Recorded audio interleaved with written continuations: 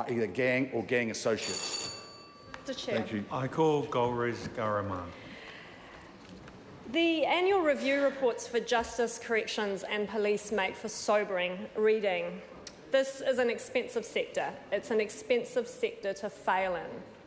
It's expensive in real terms, in terms of harm to victims, to their whānau, to communities, the broader harm to our society of having crime on the rise, having more and more of our population locked up in prison. And it's also expensive in terms of the bottom line. This round of annual reviews confirmed, sadly, that New Zealand continues to imprison people at record rates, while doing that does nothing to reduce crime. In fact, it does the opposite.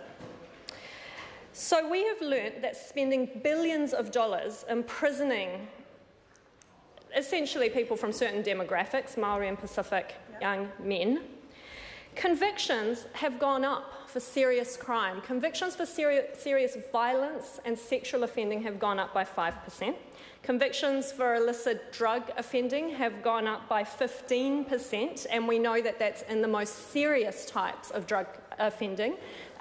We know that in terms of offending relating to the supply and manufacture or importation of methamphetamine, those types of offences are about to overtake the prevalence of cannabis-type offences in our justice system. No wonder our courts are overburdened and hardly functioning. Offences relating to robbery and theft are up by 11%, and incredibly, offences relating to weapons are up by an astounding 20%. So we keep hearing that the justice policy under the previous 9 years was somehow effective, but the numbers are there in black and white in these annual reviews. The backlogs are up. Prison numbers are up. 9 years of policies being adopted to make politicians look tough, whilst we knew that they were making our communities less safe and costing us billions of dollars that we could have invested in policies that we knew could have reduced crime. That was callous. It's unacceptable. So it's also horrifying to note that whilst we were imprisoning record numbers of people and crime was on the rise, National contracted Serco, a multinational corporation, to run some of our busiest prisons. At Mount Eden Prison, this resulted, and most people will remember this because New Zealand was horrified. That correctional facility saw the rise of things like fight clubs, contraband, corruption. That contract had to be terminated. A failure.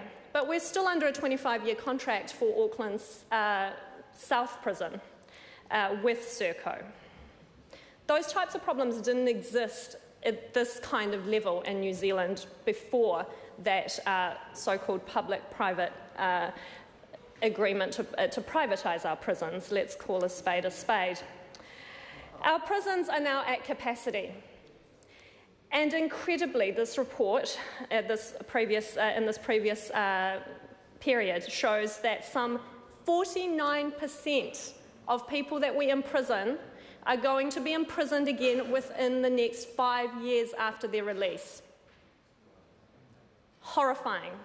And that is, as anyone will know who's been at the front lines of our justice system like I've been, anyone working in corrections knows, our prisons no longer have the staffing capacity or resource to provide proper rehabilitative programs for the people that we do detain.